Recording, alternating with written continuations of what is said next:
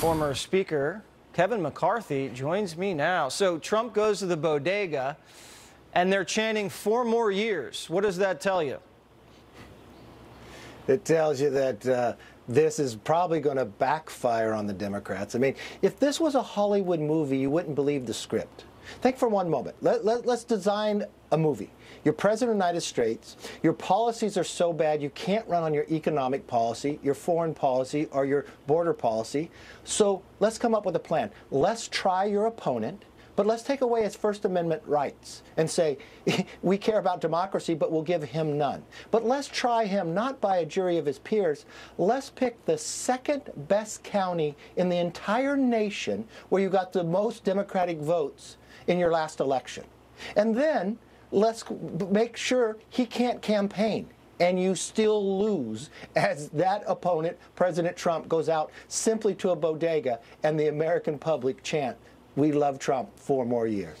It shows weakness. Stephen A. sees it. Let's listen.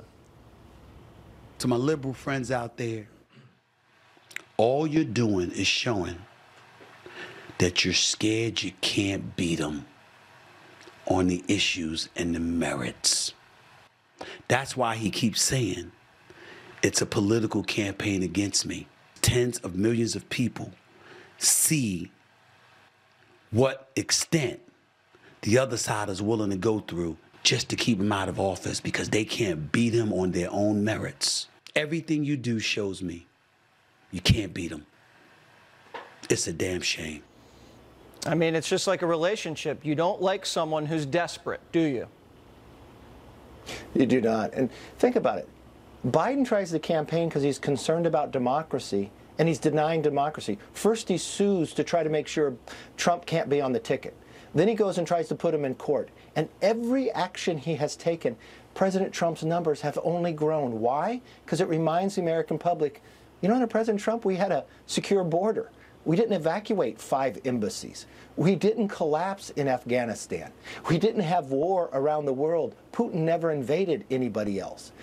This is going to backfire on them simply because the American public's too smart. And that was a great quote that you just heard him talk about. But the part I love is everywhere the president goes. When he's down in Atlanta, you have people running up to him, just hugging him from every walk of life. And it's driving the Democrats crazy. So he'll probably get indicted tomorrow as well. Right. I mean, these indictments really backfire. And Kevin McCarthy, everybody, thanks so much for joining us. Thank you, Jesse.